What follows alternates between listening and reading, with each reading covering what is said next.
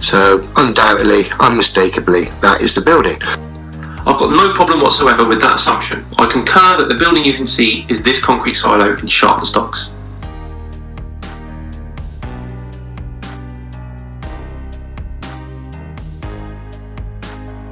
So with the correct viewer height of 20 feet, we get a hidden value of 160 feet. I'm not even going to account for refraction, which we should be doing, by the way. That means at least 50 feet of that building should be visible. There is some miraging, I get that, but we can pretty much see all of it, yeah?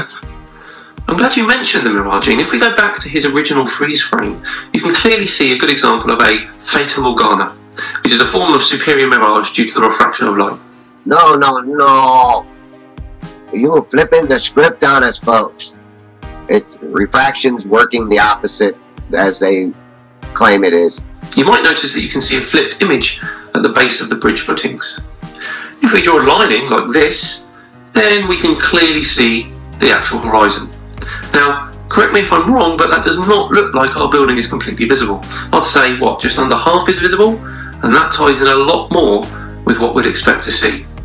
This humble pie I've got here, Adam, you're more than welcome to if you like. It was observations and videos like this, early on, that fueled our questioning of the globe model of our given radius. This was some years back, so maybe Dan would have a different view on this image now, but this certainly appears to be an inferior mirage, not a superior mirage. And we know that distant objects appear lower than they actually are with inferior mirage and/or sinking refraction present. This can easily be demonstrated by viewing over level bodies of water at short distances and low vantage points where curvature cannot factor in.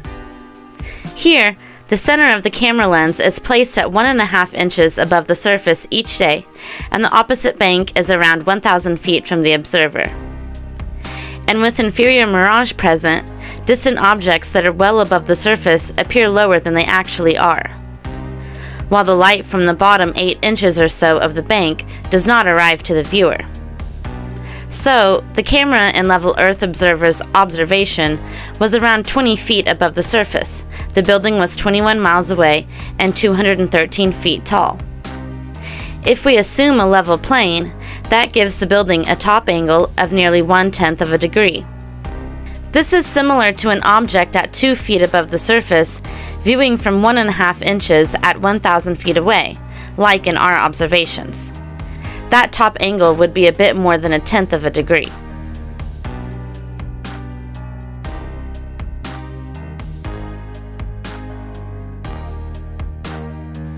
So this observation can be explained across a level plane surface with light refraction causing inferior mirage and downward displacement of distant objects.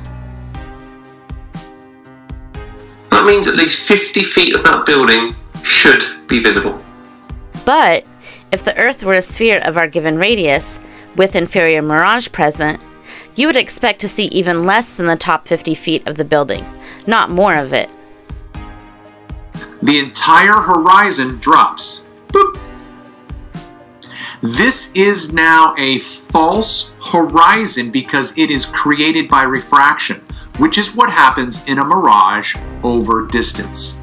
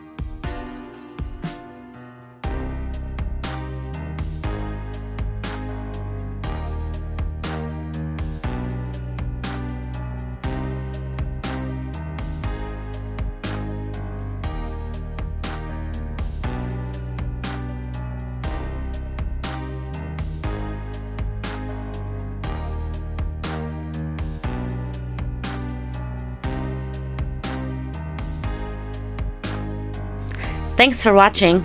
More to come soon.